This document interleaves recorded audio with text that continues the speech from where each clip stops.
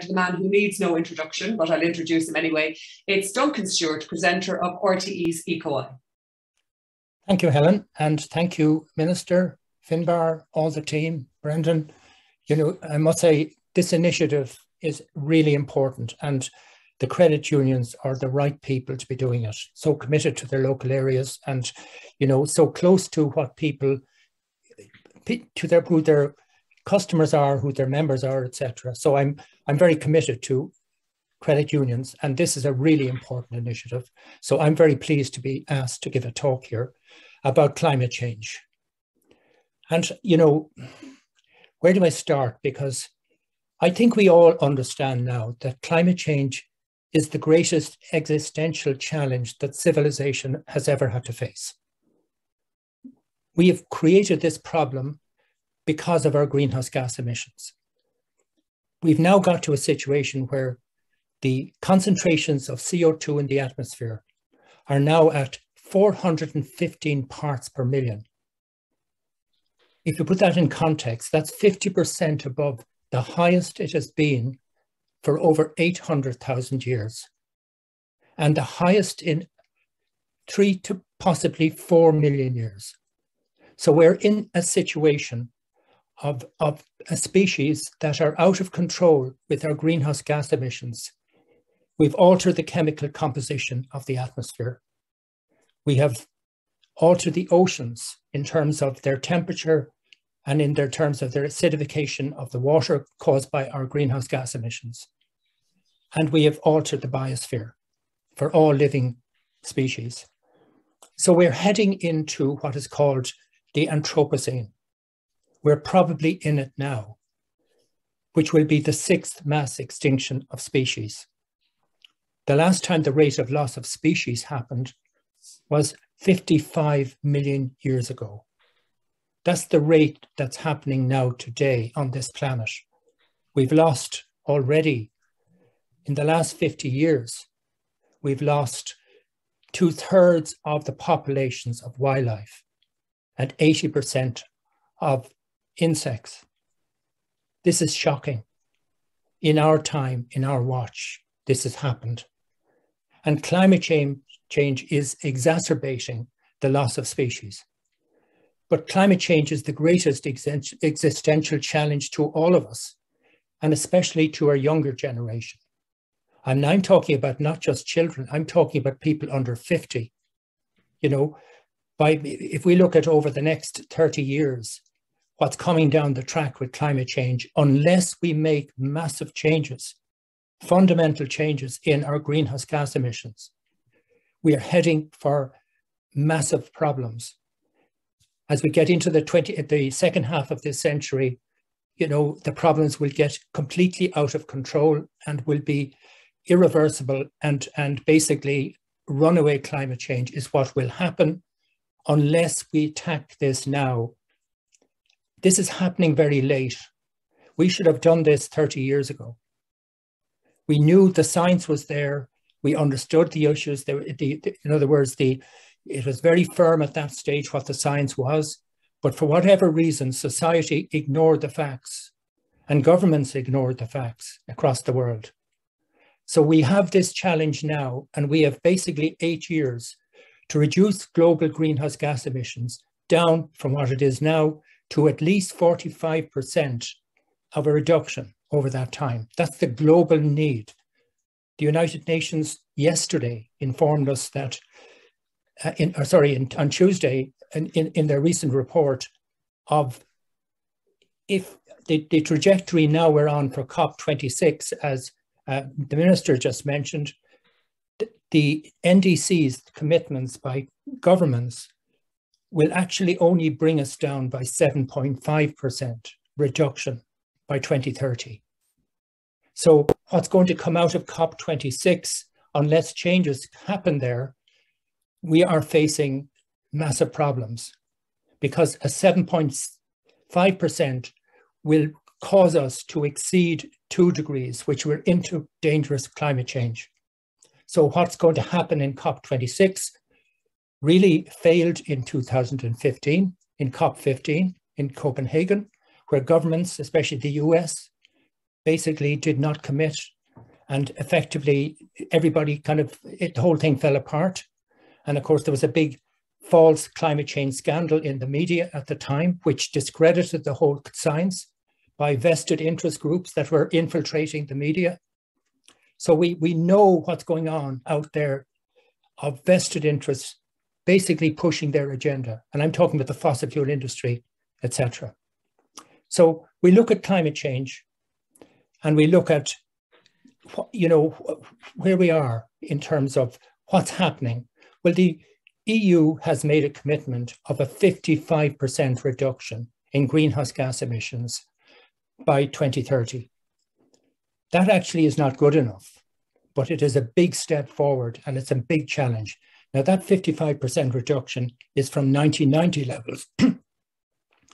And Ireland's emissions in that time, since 1990, increased by 10 to 13% in our greenhouse gas emissions across all sectors: agriculture, energy-related CO2 for transport, heat and power, cement, waste, these sort of issues are what comprises our accounted for emissions.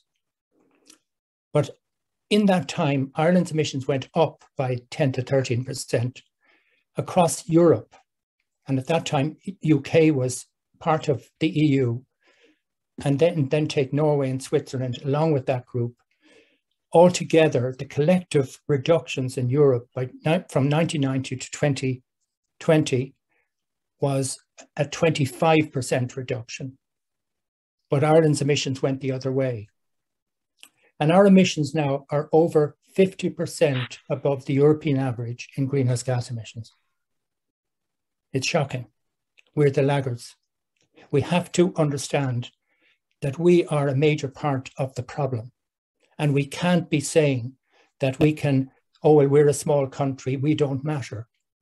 Every small area, every city, every small region can say the same thing. We're in this together. We have one climate system. We've one atmosphere. And our greenhouse gas emissions are massively affecting our atmosphere. And then our oceans, and then our cryosphere. In other words, our ice regions melting at a rate now 6 times what they were 30 years ago. That's the rate of melt of ice on this planet now. It's all shocking. There's nothing I can say that's positive about this because it's really difficult. I will come into the positive sides later in my talk when we come to the solutions. But we have to make that something we understand, because we want our children to have a future. We have to collectively all engage in this, and there's no room for laggards or free riders. We have to all realize that we all have to make this commitment, and we need strong government policy to drive this. And I'm hoping really strongly that the climate action plan will be strong enough this time to effectively deliver the changes that are required. The last climate action plan failed very badly and had to be reformed. So we're waiting for this to come out. It was meant to come out last month or by the end of this month. I don't know maybe the Minister might be able to inform us of that. And by the way, thank you, Minister, for your comments. I really appreciate your commitment to this. You seem to be incredibly sincere about it. And it's great to see you staying on and listening. And, I really want to see more of our ministers taking the issue of climate change really seriously and not putting a spin on it or not giving us a greenwash approach to the problem. Our citizens deserve to be treated honestly by politicians. And we need to understand that we don't want to look back in 20 years' time and feel that we were misinformed or basically cheated in this situation. It's very difficult for politicians. I understand that, because doing something painful is difficult. It's not easy for politicians to go up against the status quo, who really just want to get on with their life as it is and deal with issues that they are. So it's not an easy thing. So I'm not trying to in any way blame politicians for this, because we as a society are the ones that elect our politicians And it's really based on what their objectives are, what their needs are, politicians respond to. So we need to understand that we have to deal with this issue fundamentally.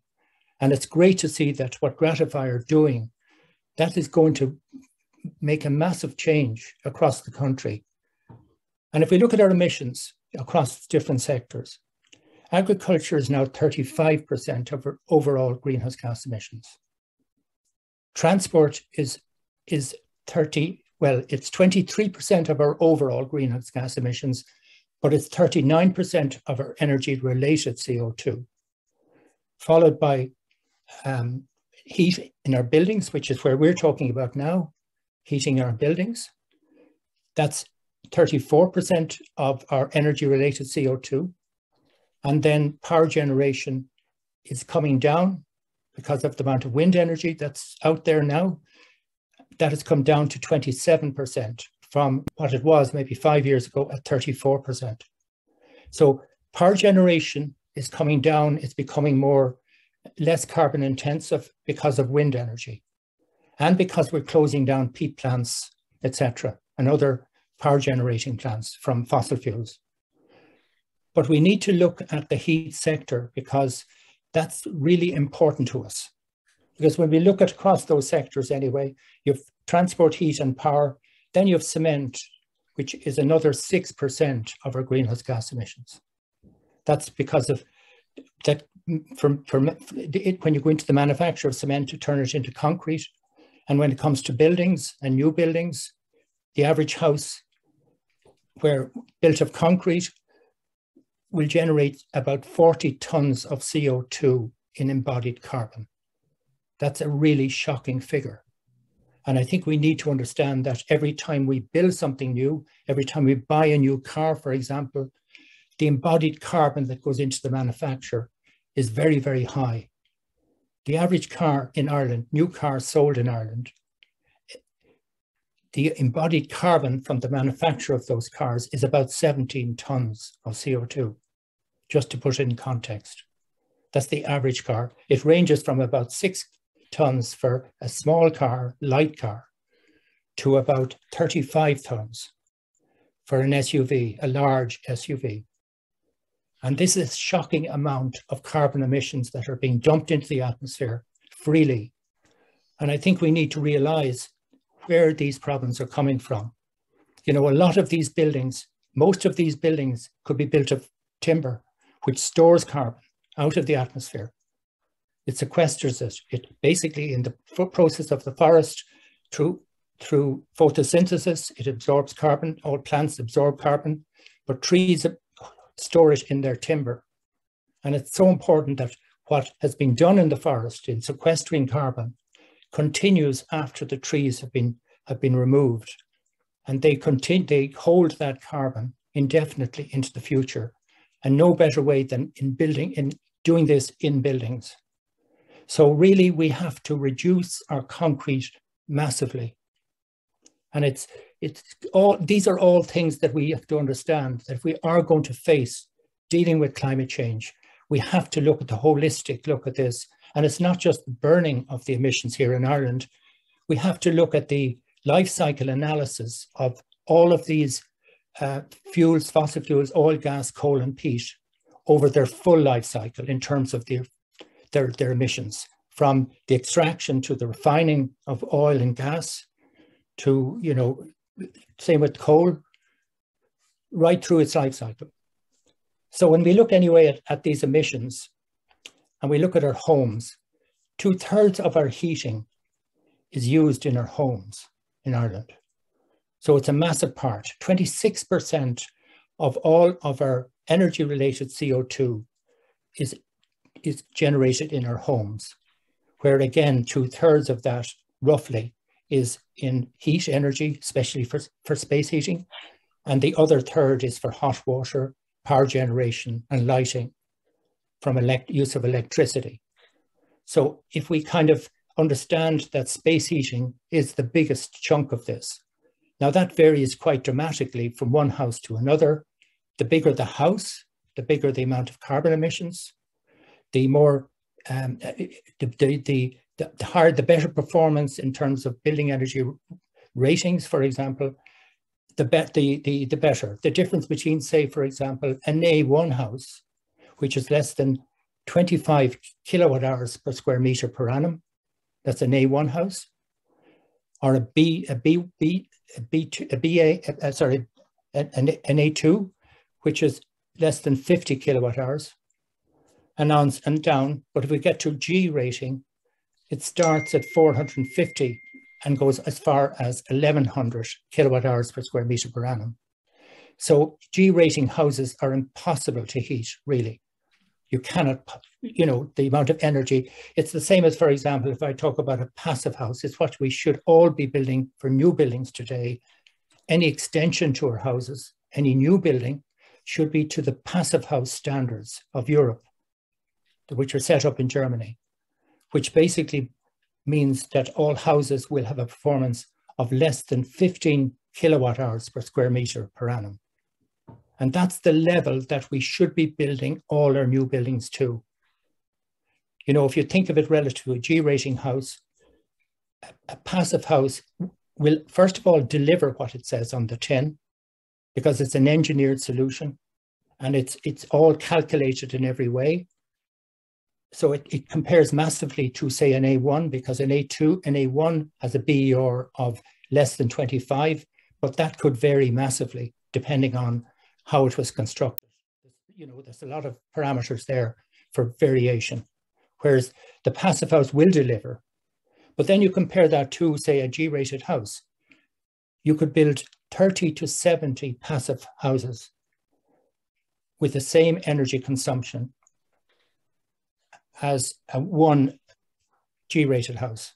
That's the comparison. So I think we have to understand that that's the level, and it doesn't really cost that much more to do it. And certainly the savings you will make over the next 5-10 years by building to passive house standards will pay off.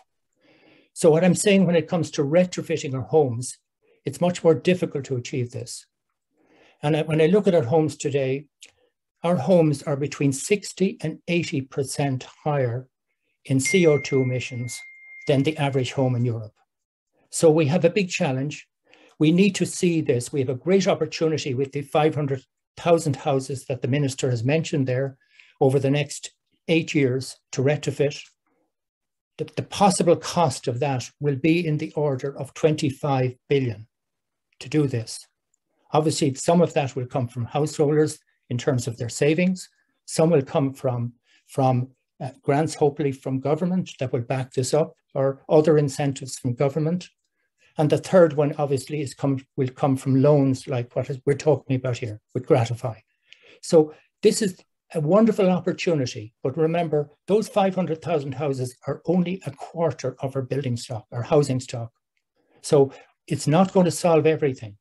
But at least let us get this done. Let us achieve this. Let us not be the laggards of Europe. Let us reap the benefits of the energy performance of these buildings and the comfort. And it's not just the CO2 reductions and the higher value it will place on our homes, because over the next 5 years, we will see huge differences in the property value when it comes to a house that is going to be sold at, say, a passive house standard, or even an A1 standard, compared to, say, a D standard, which is the average house today, because people will understand the amount of benefits and the amount of cost that will go in to retrofitting when they go to buy a house. So I feel we're on a cusp of something really special. And I think Finbar mentioned there the importance of the local. You know, there's so many people that can benefit locally from this. I mean, contractors, tradesmen, all of these. An example would be that every million spent on retrofit generates about 19 full-time rewarding jobs per year. And if you use that metric, you know, and look at how much, for example, a building society will be putting out in loans, and you convert that into jobs, 19 jobs for every million investment is very sizable in terms of employment benefits. But the employment needs to be so many tradesmen out there that need upskilling, and so many in the just transition workers that are now having to leave fossil fuel, because we have to understand that fossil fuel industries are going to collapse over the next 10 years. We will see massive default across fossil fuel industries. We're now in a situation where we're seeing fossil fuels rising again to very high levels globally in terms of oil and gas. We're coming to the end of a fossil fuel era. And what's going to happen now, if you look at Horizon 2020, and you look at, say, the European Green Deal and all these initiatives, 1 trillion investment there waiting to go into green energy solutions from Europe. It's clear that there's only one way to go, and that's this route of greening.